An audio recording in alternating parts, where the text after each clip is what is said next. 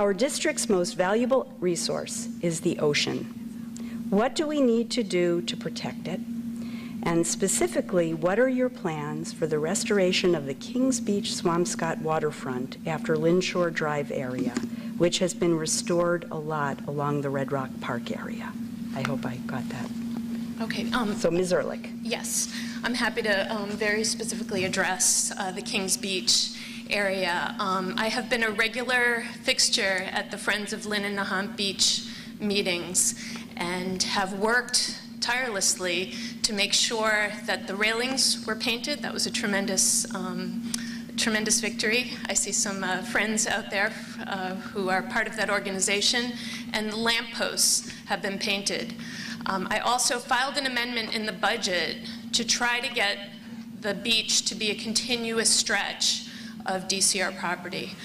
The reason why state funding is important in this situation is because half of the beach is actually owned by DCR, which is the Department of Conservation Resources, and the other half is owned by Swampscott. So in the future, I'm working with local officials to try to make it one continuous stretch. And there are many other ocean issues that we could talk about, but that specifically is for the Kings Beach area. Thank you. Thank you. And Dr. Kozyca, do you need me to repeat the question? Yes, please. Okay. So it was a long one. Our district's most valuable resource is the ocean. What do we need to do to protect it?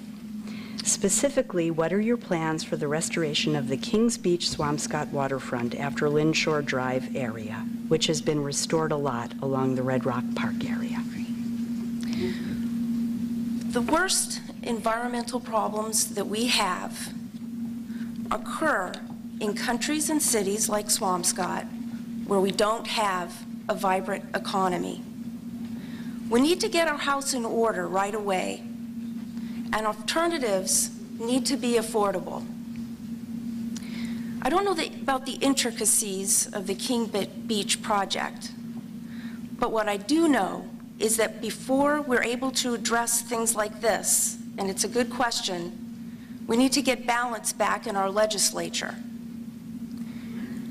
And that includes creating transparency and balance within our legislature so that people like me who are running can actually examine things.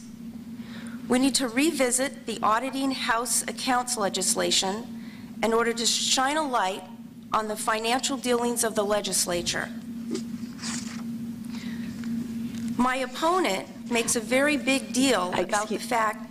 Actually, yes, I do. Okay. You have to stop there. And Ms. Ehrlich, a rebuttal? You have 30 seconds. Sure. I'm a little surprised at my opponent's response. The Kings Beach stretch is a very important part of the district. We have a entirely coastal district. All three communities have part of the coast. There are many issues that come along with our beaches, and they need to be protected and respected as part of our natural resources here on the North Shore. Thank you. Thank you. And Dr. Kozyca. As a physician, I can appreciate how our environmental resources need to be protected.